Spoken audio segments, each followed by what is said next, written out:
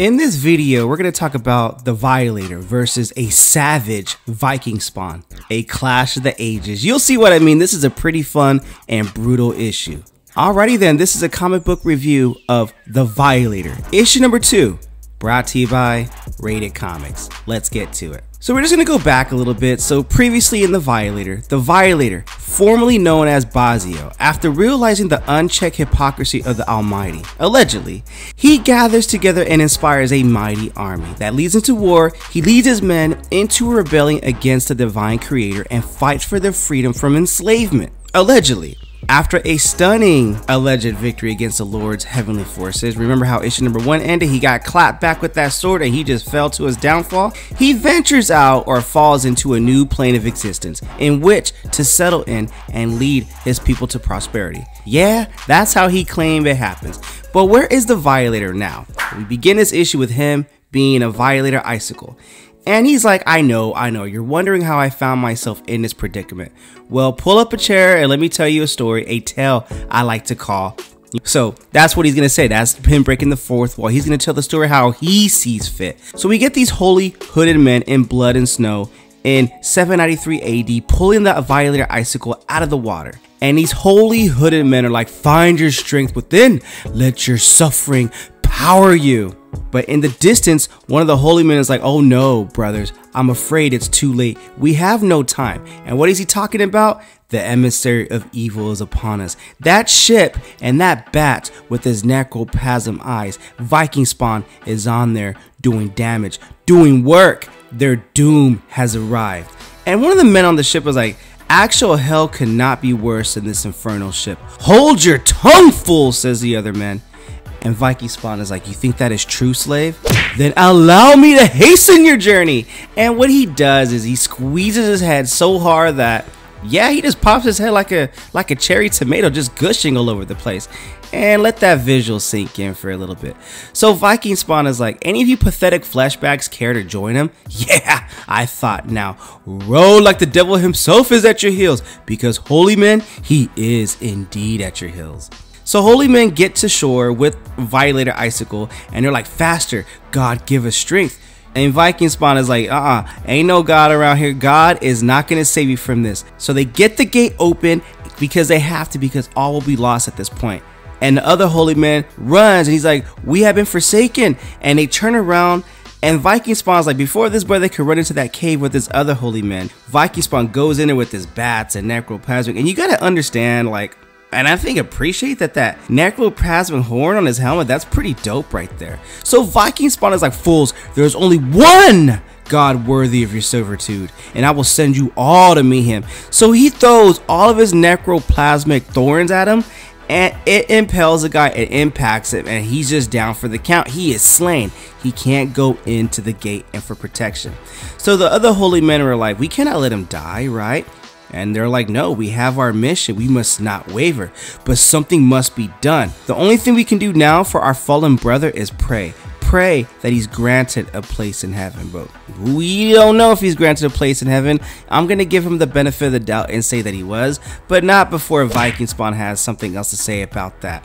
And Viking Spawn gets pissed, like, give me what I'm here for and I will kill you quickly. Don't, and I shall take my time peeling the flesh from your bones. It matters not to me. I will enjoy myself either way. It's almost like this brother's like, the more he kills, the more he likes it. And it's just I'm digging this issue so far. So Viking Spawn is like, you think your iron gates will protect you? Think again. And he uses his necroplasmic sword to get up in that, you know? But meanwhile, the Violator in icicle form, he opens his eyes and he awakes, or at least begins to awake. So the holy men are like, we're doomed to say, hush, brother, we must silence your doubts. We are here to serve God at all costs, even at our deaths. Now gather your wits and follow me this way. So they go into this tunnel, some dialogue and some escaping happens, but eventually Viking Spawn is going to catch up to them. And that hot necroplasmic blast just goes at them and they melt away in necroplasmic fashion. Where is he now? Where's your God now? And Viking Spawn has his own clap back while he's doing it. So he tells him more pressingly, where have you little mice gone? I want more killing. The more I kill, the more I like it. So he's like, which way did y'all go? So he's looking around and he turns to his left and he's like, ah, I see the trail. Fleshlings are making this way too easy for me. So they hold him and are like, keep brother, keep pulling, pull this way. So they're pulling using all their strength, all their might. They must be tired, and you know they're hungry too and stinky, but they gotta do what they gotta do. So Violator begins to wake up like, what? It's so cold. Where am I? I remember everything, and we get a little glimpse of what happens back in the past. So we know that Violator was cast out of both heaven and hell, eking out an existence amongst the creator playthings, trapped on this plane, surrounded by things, creatures that he had a hand in making. Every single one of them bellows with laughter over his humiliation. Both Lucifer and the creator must think, no, they hope my isolation will drive me mad, but I will show them. I will show them. And he sees this sulfur fire coming down, and it impacts real, like, low. That's Hiroshima style right there. That's dangerous. But the thing is, he survived that, apparently. And in this form, he is very hard to kill. He found the heat of the jungle stifling, exhausting, but he preferred that over this excruciating cold weather.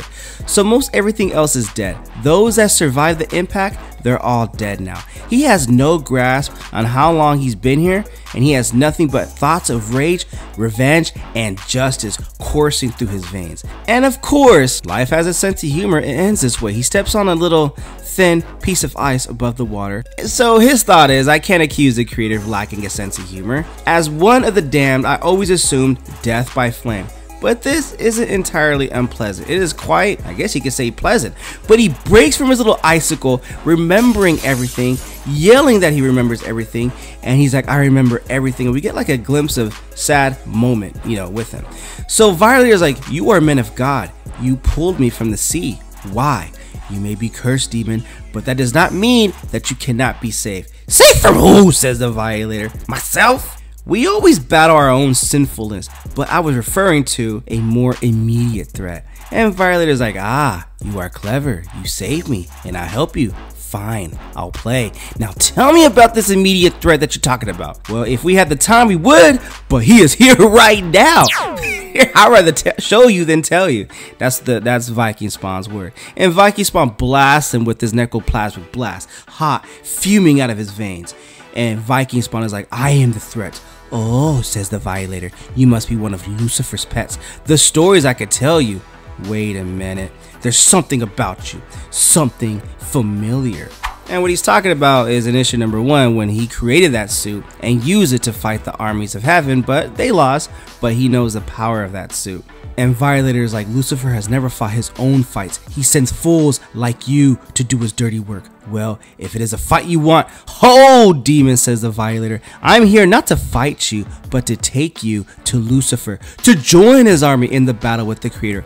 I come as a brother in arms. Don't listen to that abomination, says the holy man. Every syllable he vomits comes from the Prince of Lies. Says the Viking Spawn. We both know that the true liar is the Creator. He claims to have given us free will, but brands us with sin before we draw breath. The Creator is a monster who views us as nothing but a momentary distraction. Come, join us and help Lucifer end him, says the Violator. Quite the speech, Hellspawn, but you know what? I remember why you seem familiar now. Your armor, your weapons, I created them. Lucifer gets all the credit and me, nothing. Does that seem fair to you? Then let me thank you now as I use your weapons to rend your navel to your neck, says the Viking Spawn. And Violator's like, look at you, you wouldn't even exist if it wasn't for me, bruh. Lucifer is using you to his own ends, just like the Creator he hates so much. And do you know what that makes those like us who believe the Morning Star? I believe the term is fools. I wake up, albeit after paying an enormous price, and now that both of them are the same, I feel nothing for either other than rage and disgust. And after all this time, I need an outlet for my rage. What say you, Hellspawn? You ready to dance? And Viking Spawn's like, bro, you talk too damn much, alright, you outcast? I am much more of a creature of action. And Violator's like, I was hoping you would say that. Now, before this fight begins, I just want to say this video is sponsored by coffee. So if you'd like to buy your boy a cup of coffee, link in description, or donate to the super thanks. But the greatest compliment you guys can do is by liking this video and subscribing to Rated Comics YouTube channel. Not to mention, don't forget to check out RatedComics.com for some really cool limited print Rated Comics exclusives. We have some LA Comic-Con, San Diego Comic-Con, limited print exclusives I think you'll dig that'll really look really cool in your comic book collection. But with all that being said, we gotta get back into the content. So Violator stops his necroplasmic acts, and Viking Spawn is like, this is not possible. And Violator tells you think your weapons scare me, little spawnling? Think again. And they go at it, throwing hands at each other. You have no idea what fear is, friend. And Violator tells him, but I will gladly show you. And Viking Spawn is pissed like, I do not know what Lucifer sees in you, Bazio. And Violator gets pissed like, that is not my name. I am Violator. And Viking Spawn's like, and I am unimpressed. So he uses all of his chains to his might to contain and detain the Violator. Chain, says the Violator. What is this? Your last chance, Bazio. Throwing shade at it one more time. Where do I begin? What flesh shall I flay from your bones? Should I start with your eyes? And Violator doesn't even blink. Really? Says the Violator. You are an arrogant fool. So Viking Spawn's like, what? The chains are not responding to me? What did I do? What did you do? And Violator's like, I guess they have loyalty to the creator, you know, me. Now let's finish this little game, shall we? In a Hellraiser kind of moment, the Violator reverses those chains and pierces Viking Spawn and then rips him in half, as you can see right there. And it is a glorious sight, as you can see. So Violator's like, not so smug now, are we? All this activity made me realize something. He takes his head and he devours it. I was famished. And the holy men are like, Christ, preserve us. And then Violator's like, oh, hello, I almost forgotten about you. And so the holy men are like, what do we do now? Well, that is a good question, holy man. You all look quite tasty, and I could use a palate cleanser. Who shall be first? And he laughs at his own joke, and these holy men are like, we don't know what to take of it, what to think of it. So Violator wants to know, tell me why would you guys release an accursed creature like myself to save my immortal soul? I suspect not, so tell me the real reason you did this, and remember, men of God never lie. So they tell him, we were tasked with keeping you from that Viking devil. And, says the Violator, then we were to kill your mortal form. Yes, and then send you to hell where you belong. And Violator's like, damn, I wasn't expecting you to be all that truthful. That's kind of messed up. So the holy men are like, so I presume that we fight now? Violator gives him a sniff. Nah, I'm cool. And the men are like, but why? Why don't you want to kill us? And he tells them, while there is no love lost betwixt myself and the creator, so too I hold Lucifer in the lowest regard. And since I was cast out from both of their realms, I prefer to work alone now. So you did pull me up and you did help me escape from that ice prison, and I will overlook your allegiance to your God and let you live just this once. So the holy men are like, we were given a task and we're just gonna let him go? What choice do we have? And Violator's pissed like, okay, look, before you kind of agitate my hunger, is there a problem? They remain silent, and Violator's like, good, may our paths never cross again for your sakes.